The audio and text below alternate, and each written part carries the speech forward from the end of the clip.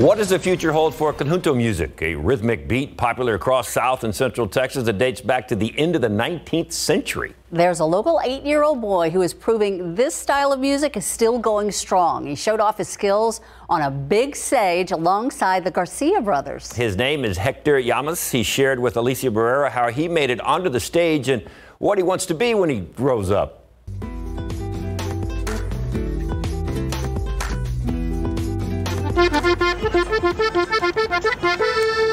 It's the sound that, for Hector, means family and big dreams. My grandpa was playing it, and it was my first time seeing it, and I liked it, and he gave it to me, but it was too heavy for me. That was at the age of 3, and now, 5 years later, he's become more confident in his craft. And Saturday at the Come and Take It, he was also able to go on stage as well and play a song with the García Brothers.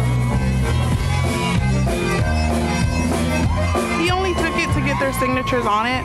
We did not think he was going to go up there, and he started playing it in the crowd, and they took him up there. They were like, come on up, and he played a song, and he did really, really good. The cheers from the crowd and support from the García Brothers, who got their start in Eagle Pass, have inspired Hector and his grandpa to continue playing, to keep the spirit and magic of conjunto music and the stories it tells alive. This is a future. This is a future right here. What's that?